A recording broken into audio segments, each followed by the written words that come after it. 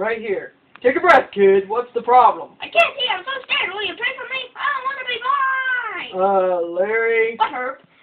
I'm not sure you need me to pray for you. At least not about you going blind. Do too, Herb. I can't see. Well, Larry, have you tried taking off that hat?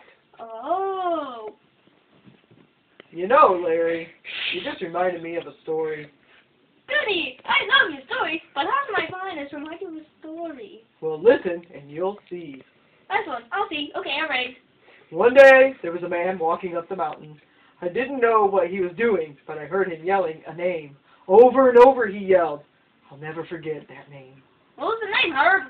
It was Sheila. That's a very pretty name. Who is he? Keep listening. Okay, go on. After listening to him yell, Sheila! Sheila! Where are you? I figured out that someone was lost. I walked very close to the man and saw him. He was crying. So I prayed for this man and for Sheila. I asked God to send some help, and I volunteered to help if I could. If you don't mind my asking, what in the world could a beaver do for a missing Sheila? Not just a Sheila, but a girl named Sheila. Oh, I get it now, but what could a beaver do? Well, I didn't know, but I wanted to offer. You never know what God has planned for you to do.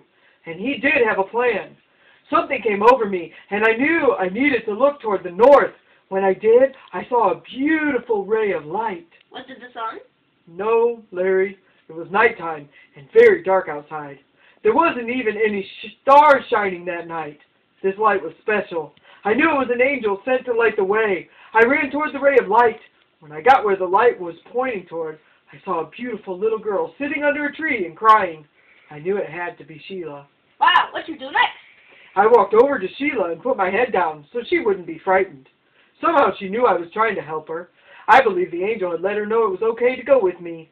But as I started to lead her away from the tree, I realized I couldn't see the man. I couldn't see anything. Where had the light gone? It was so dark, I stopped and asked God to light the way. You should always carry a flashlight, Herb.